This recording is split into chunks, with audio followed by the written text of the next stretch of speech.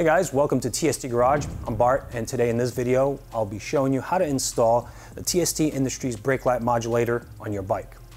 Now, a brake light modulator, sometimes called a strobe, sometimes called a brake light flasher, what it does is basically enables you to install some electronics on your bike so that when you press your brakes, the brake light flashes in some kind of pattern and alerts the drivers behind you that you will be stopping.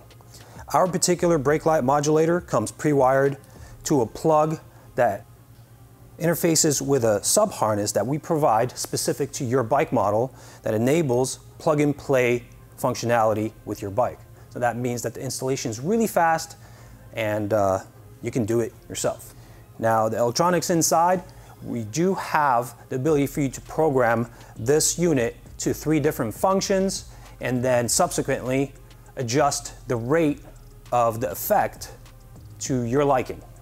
Our first programmable mode is strobe alert. This mode will produce 9 flashes and then stay solid for the duration of the brake engagement. Second one is intermittent pulsar.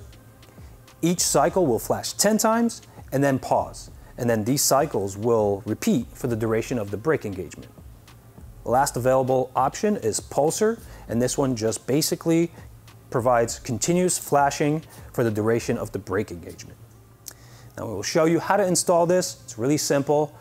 And then after the installation chunk, I will show you in detail how to get inside here, how to program the different modes, and how to alter the rate of those different modes.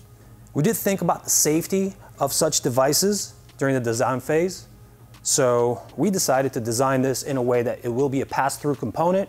In case you experience a failure on board here, it will just pass through your normal brake function, which means you press your brake light lights up, there's just no effect. In case you do experience that failure, we do offer a warranty, so we have guys standing by in our support department that will take your call, email, Facebook message, whatever, and we'll get you replaced. And that's pretty much it. Now, I'm really excited to show you guys just how easy this is to put on and configure. So let's get started. For this presentation, we have ourselves a KLX230 here. It has had some modifications done to it. As you can see, we removed the OEM fender and fender lighting. Therefore, the tail light's gone. We have an aftermarket TST Industries tail light in here. It is LED based, but the procedure and the effect will be pretty much identical between OEM or aftermarket, so you can rest assured that our brake light modulator will work regardless of what setup you have. I do have to mention that the OEM light does use an incandescent light bulb as a source of light.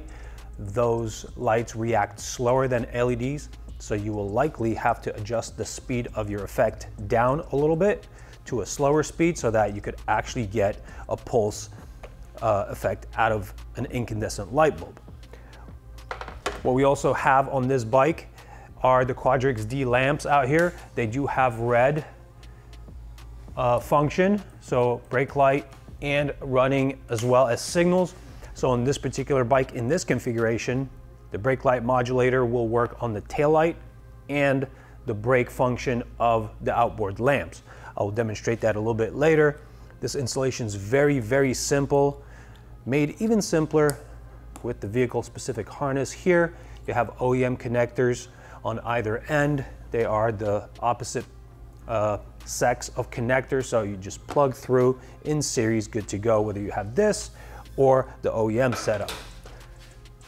Our access into the bike on the left side is very easy. We just use the key, remove the side panel. On the right side, we will need to employ the help of an 8mm socket. Remove these 2 fasteners here and here. And then the panel slides off. Disengage the locking features towards the rear, pull it off, and now we have access here. What you see here is an 8mm socket head screw that is not holding anything on. We've eliminated the strap that holds the seat on. If your bike still has that present, one side of this will need to be taken off. So you would just take one side off and let the strap hang on the other side. Obviously, we don't have that on this bike, so we will forego that step. I'm going to switch over to a 10mm socket, remove this screw here, and its matching screw on the other side of the bike. After these two screws are pulled off, the seat is free to come off. We'll need to move it off in a upward swooping motion like so. That disengages this lock and this lock from its receiving geometry here. And now we have access to the wiring. We'll hop on top and I'll show you guys what to do. Up here, we will be removing these 4 fasteners with an 8mm socket. Then this tail needs to come off. If you're running the OEM setup, there is a clip that's fastened to the actual plastic piece here that fits under this clip geometry.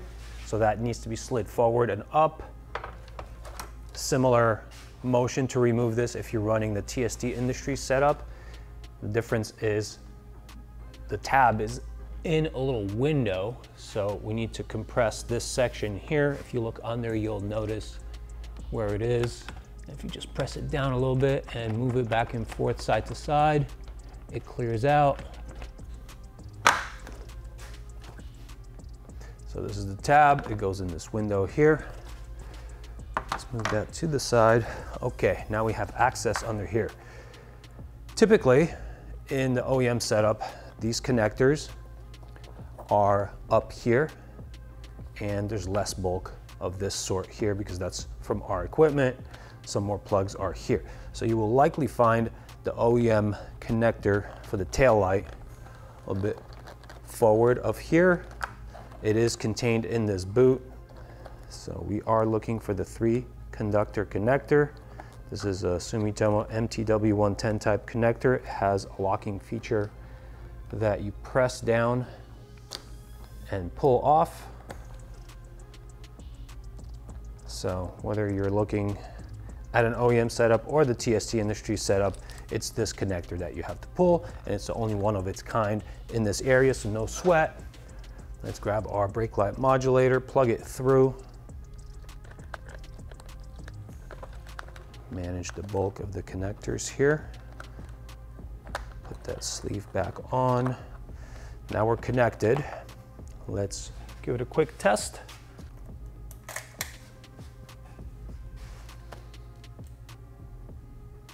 Okay, all of my brake lamps are flashing in unison. The pattern is provided by what's programmed onto here. I'm going to finalize the installation here. If you haven't programmed your brake light modulator flash pattern or played with the rate of the effect yet, please watch the rest of this video. It'll instruct you on how to do that. If you're already ready to mount it, then go ahead and grab one of the cable ties that we've provided with the kit. We do send 2 cable ties with these kits. Use 1 or 2, whatever is appropriate for your installation. I think for us here, 1 will be enough.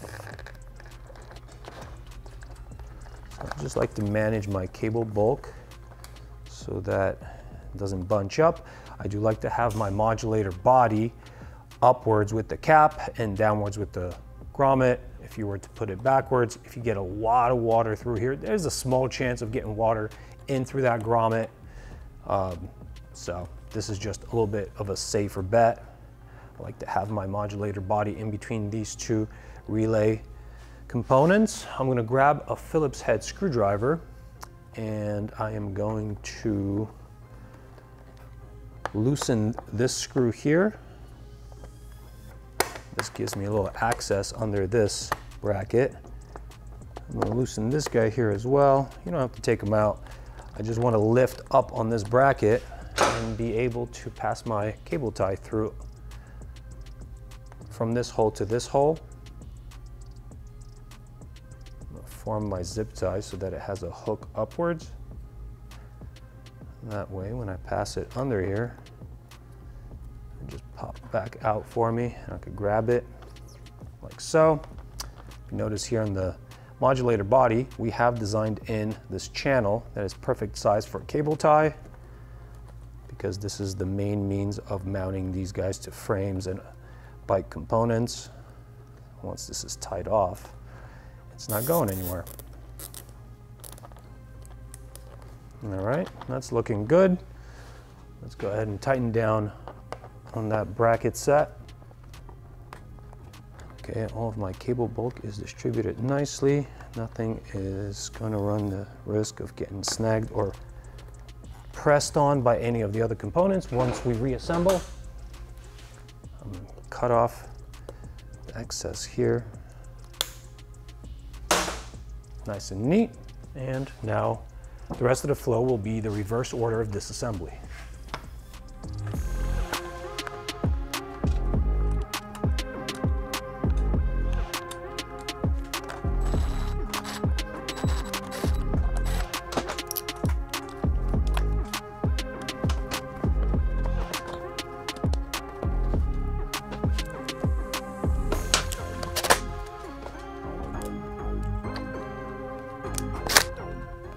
If your bike uses the strap over the seat, this would be the perfect time to reintroduce that strap and tighten it down. Ours does not, so I'm going to skip that step. Get this panel back on.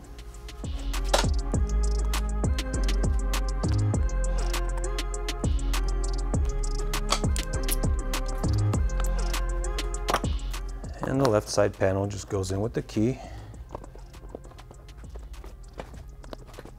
And that's it. I'm going to test it one more time, and then we'll be good to go. All right, perfect. This job's complete.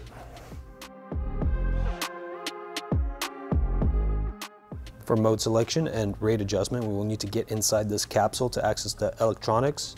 These two Phillips head screws will need to be removed.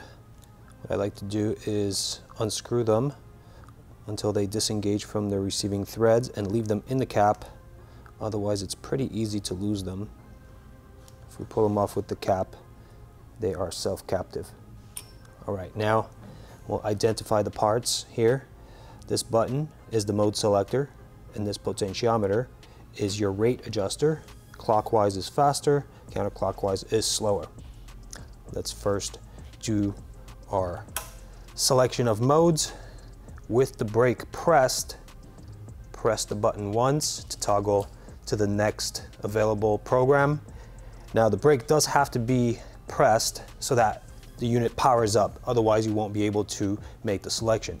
If you find that you've pressed the button but the selection has not been changed, just do it again with the brake pressed. So now we will go on to the next program, press the brake once more, press the button once, and now you're in the next mode. Now we've switched twice, so pressing it one more time will return to the original mode that your unit arrived in. Now for rate adjustment, we'll be using the potentiometer. With the brake pressed, we can turn it clockwise to make it go faster, counterclockwise to decrease the rate. Now in brake alert, you will only have 9 flashes to make your adjustment, and then it'll stay solid. This one doesn't actually lend itself to really fast flashing at the top of the range. Bottom of the range is unusable, so I like to set it somewhere towards 3/4 to maybe 80% clockwise, and that does it for me. Now if we change to the next one, this one is the pulsar, and this one just keeps on flashing, so I like to have it going pretty fast here. Choice is really up to you. If you want to explore the next mode, we have the intermittent pulsar. This one to me belongs somewhere close to the top of the range, makes it the most visible. But again, freedom means choice. The decision is ultimately up to you. Once you're done with your adjustment and you're where you want to be with all your modes and rates, replace the cap, turn the screws back in, and it really is just that simple. Replace your brake light modulator in the space that you decided to keep it, and you're good to go.